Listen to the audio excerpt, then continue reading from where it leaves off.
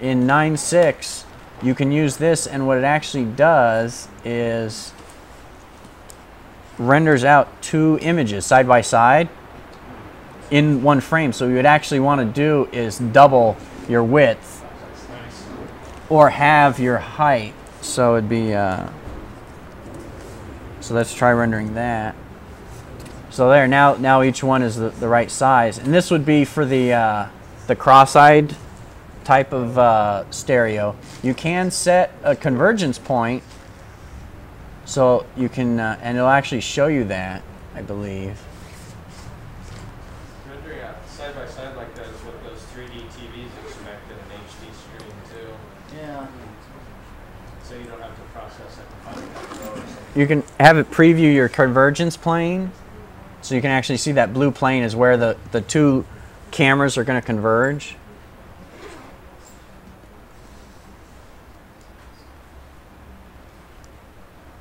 And you can kind of see there how, let me get rid of that. You can see the different images, the planes are kind of overlapped. And you can adjust the eye separation. You put it really high. You can see that eyes are really far apart. Which Dave has rendered with really far eye separations, haven't you? Yeah. You don't want to do that too much. Yeah. Let's try it now and see if our heads explode. Okay, so this would be, but this really demonstrates this was rendered from a severe angle at that. You can see the little blue dots, the little eyeball. And then this one was rendered from another angle there. If you wanted to use, actually, let's go ahead and get rid of this.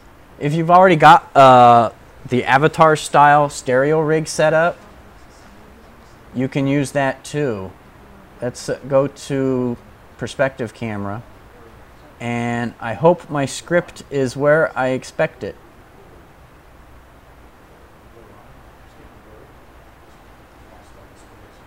Stereo rig, eye separation, convergence distance, and it creates two cameras.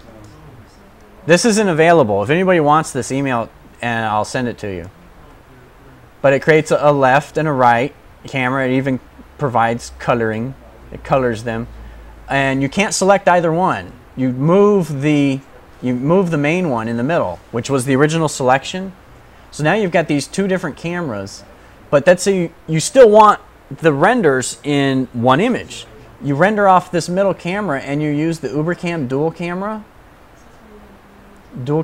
and you set the left to the left, right to the right, and then render, and you get the same effect as the UberCam-Stereo camera, except that you can adjust. Let's see, where is that? The right camera. Let's say, actually, yeah, let's say the right camera, and let's move it to the side. And they're actually, you see it's targeted? It actually put a null in there at the distance that was set when you ran the script. And so those stay at that convergence plane, or pointing at the null. That's just doing like a look at.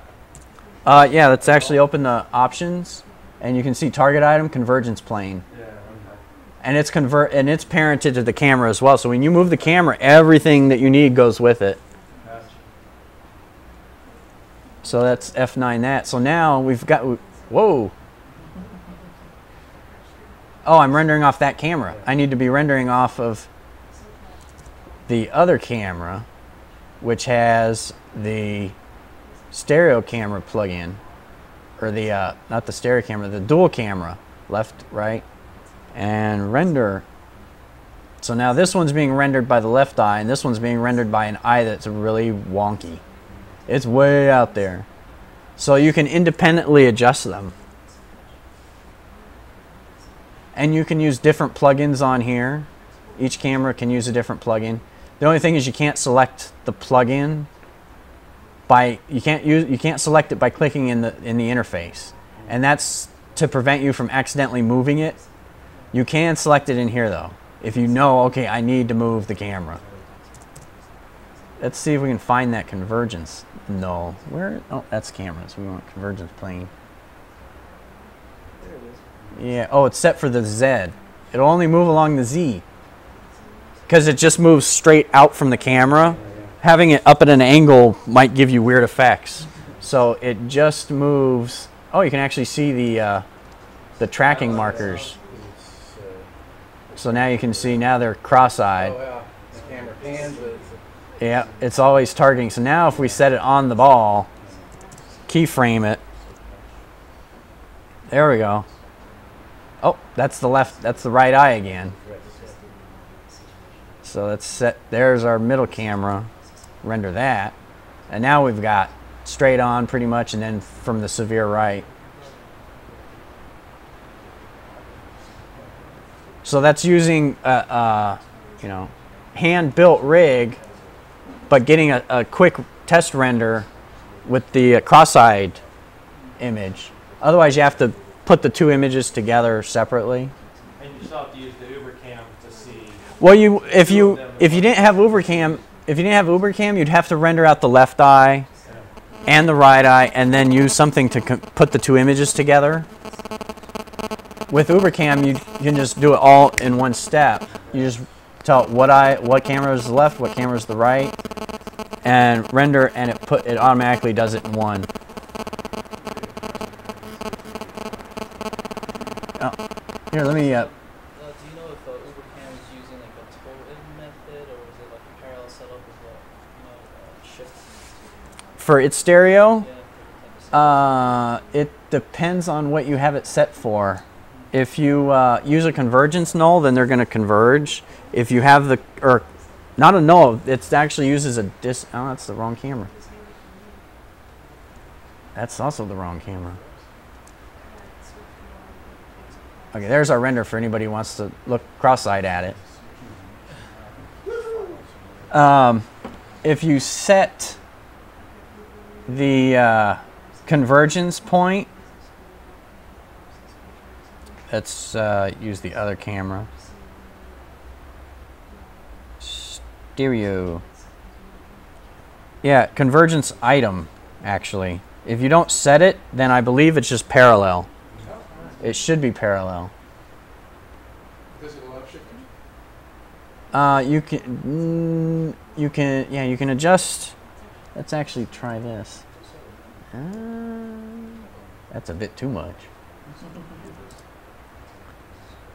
Yeah, I think it is. Yeah, it should be parallel. And then when you use the convergence item, they should. Well, now my camera's way back there. Yeah, then they converge. It's kind of doing some tricks with the OpenGL, so it can kind of preview what it's doing, but it wasn't really. The OpenGL wasn't really designed to do this.